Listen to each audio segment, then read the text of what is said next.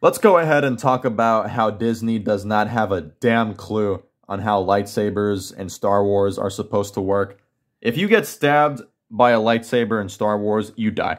Lightsabers are supposed to be some of the most dangerous weapons in the galaxy. We saw Qui-Gon Jinn get stabbed by Darth Maul in The Phantom Menace, and he did not survive. He died.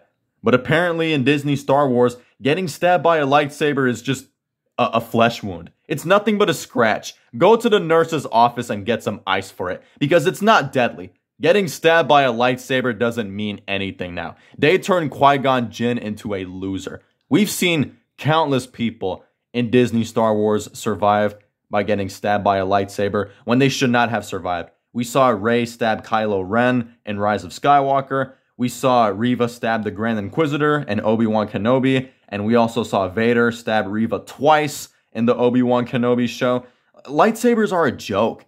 And now you have Ahsoka, where Sabine gets stabbed by a lightsaber in the first episode, and she should be dead.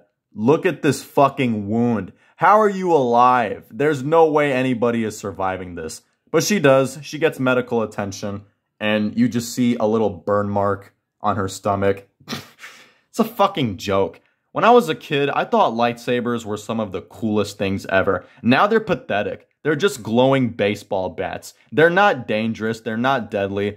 There's nothing threatening about them now. They're so weak. I don't care about lightsabers anymore. Disney Star Wars just sucks. And fanboys need to stop defending this. Let me know what you guys think. If you guys are new to my channel, please subscribe. Give this video a like. Be sure to follow my Instagram. And I'll see you guys in my next video. See ya.